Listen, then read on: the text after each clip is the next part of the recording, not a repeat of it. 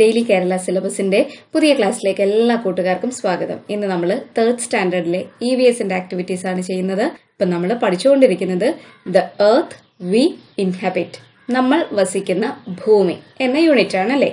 നമ്മുടെ first activity എന്താണ്? Darkness and light, ഇരുളും വെളിച്ചവും.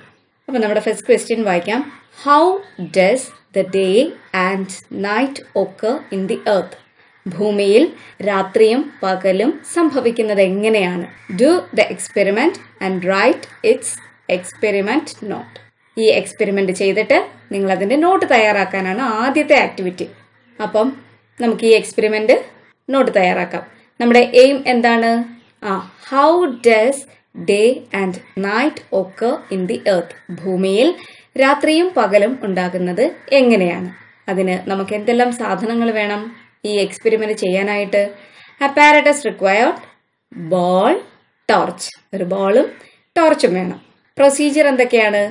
Keep A ball on A stand in A dark room. The ball is to be kept in such a way as it is rotatable. Now light the torch on to the ball.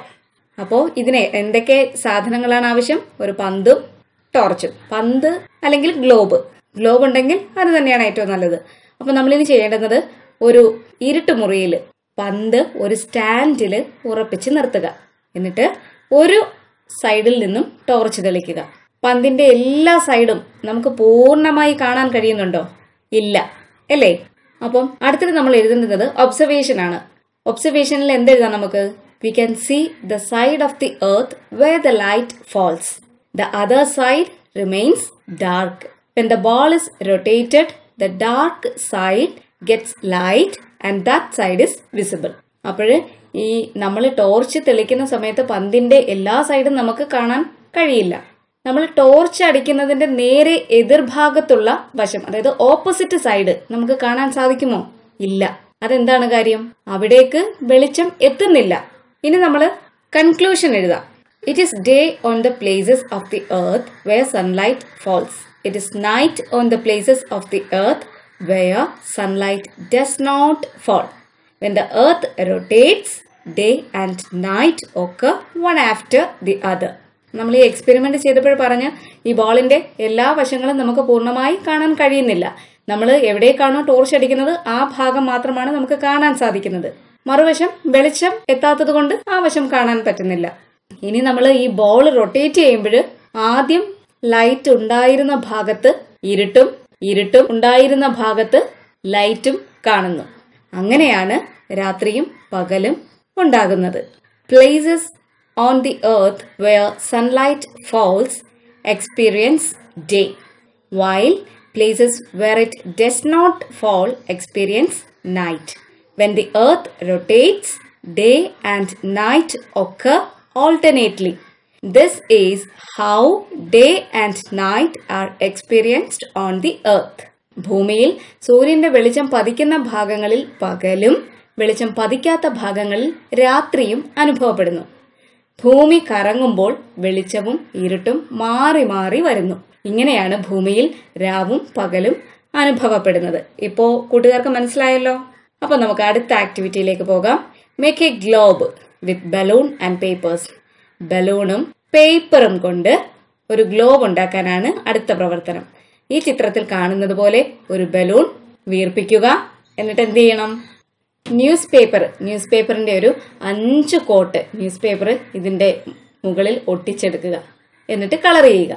Colour ചെയ്യുമ്പോൾ blue colour കൊടുക്കുന്ന ഭാഗം see ആണ് അല്ലേ, വെള്ളമാണ്.